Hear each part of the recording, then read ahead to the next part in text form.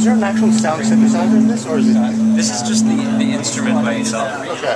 Sometimes we've done other experiments where we hook up like crazy instrumentation to water jets or to water pipes. And actually, what we often do is we put hydrophones, which are the underwater microphones that you can use to listen underwater, and then you can actually pick up this just like a guitar. So this is almost really like a flute, where like the water and the air, the fluid is exactly.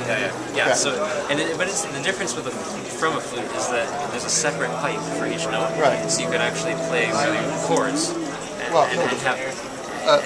old flute just has one pipe, and you've got your different.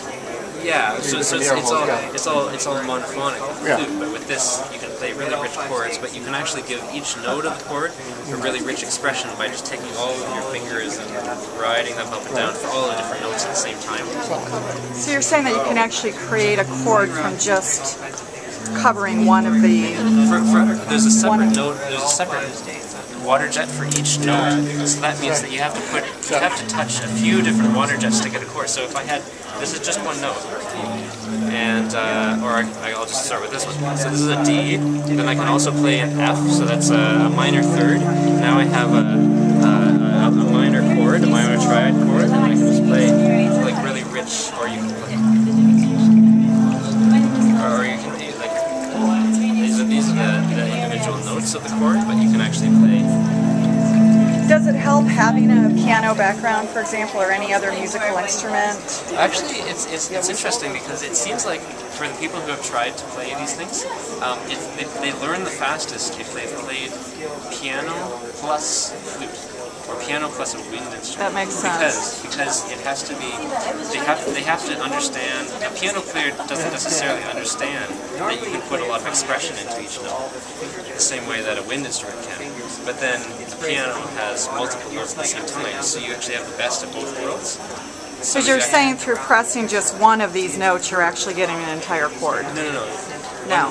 It's just one note per water jet. Per water jet, so okay. to play a chord, just like on a piano, you don't get a chord when you push one key. Right. You get one note.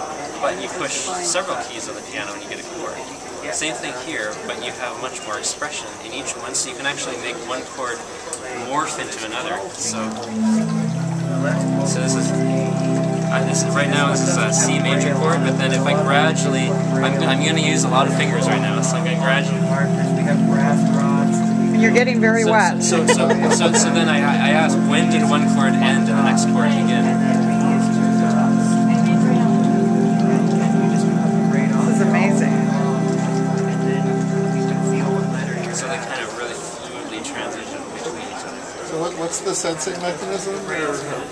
Sometimes we do use a sensing mechanism like a hydrophone, a pickup, an underwater sound pickup, which are called hydrophones. Or you can just have the instrument by itself. So you just play like it's basically it's full of pipes inside. So you have they're tuned to each note of this. But yeah, we do sometimes do experiments with using hydrophones that. So the water's making the sound directly. It's based on fluid turbulence. Okay. And so just the same as it's kind of like some people compare it to a flute, some people compare it to an organ because it has a combination of both features of both, except one. And so that's why you can get that sound by just playing many different of these with these separate pipes and separate water jets. Play really rich chord. Is it designed to look like a dolphin on purpose? This one is designed. It's kind of like the Loch Ness monster. That was the original form factor idea. And but we built other ones that are more plain, like a concert hydraulophone. This one's really good for.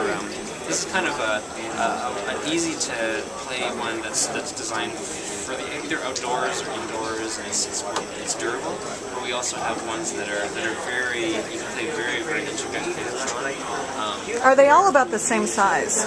We have one, my favorite one to play on, which is in Toronto right now, is it's about this long, and it has a lot of notes that are closely, a lot of jets that are closely spaced together, so you can actually play very intricate things with a big range. It has 45 notes, so it's 3.5 octaves. And this one's 1.5 octaves. So you can play lots of interesting things on it too, but they're all kind of different.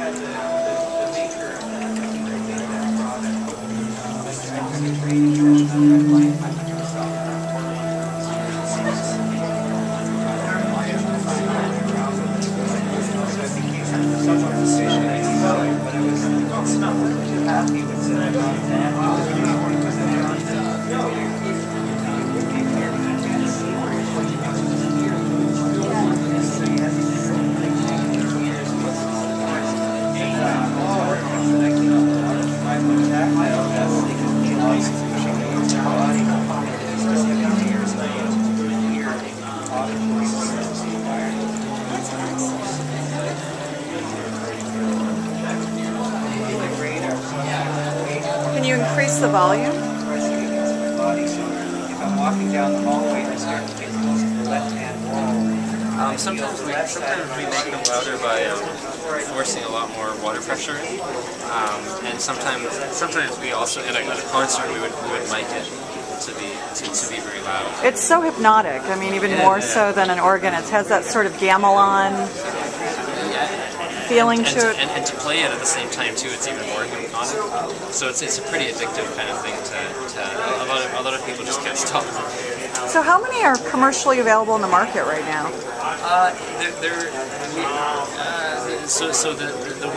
The company that's making them is just beginning to sell. We've sold.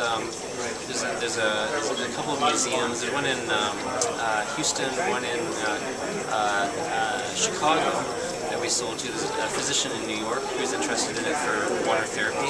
Nice. And we're actually combining music therapy and water therapy. Yeah, that actually makes a lot of sense. Yeah, and there's a very large scale permanent one in Toronto that's open 24 hours a day that the public can just walk up to and play.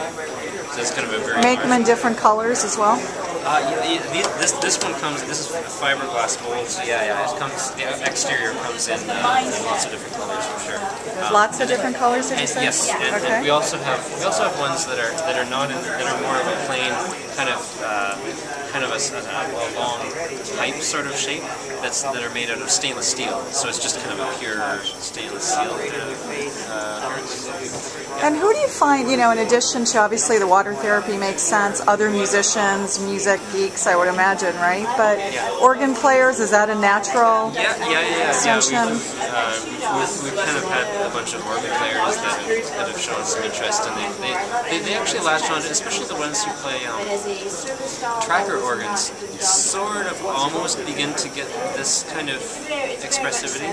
Not quite, but they sort of know where it's going, and they're happy to see something like this where you can actually do that to a greater extent, and you can do it. You can do it in a very tactile way. So. And how much does one of these cost? These ones we're actually partnering.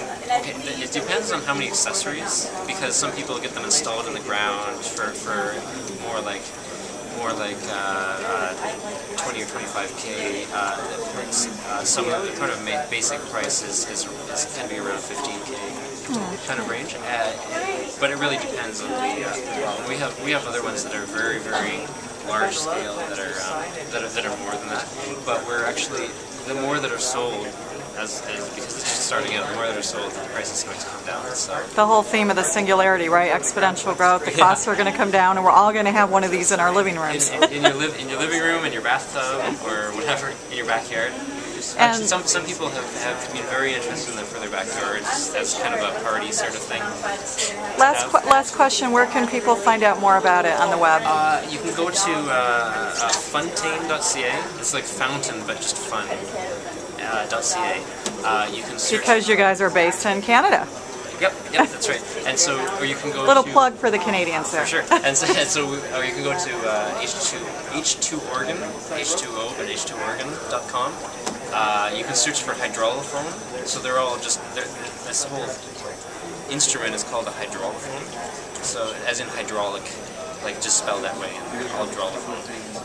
And so, yeah, you can. There's a lot out there. There's also like lots of pictures of different installations that we've done, architectural landscape kind of designs.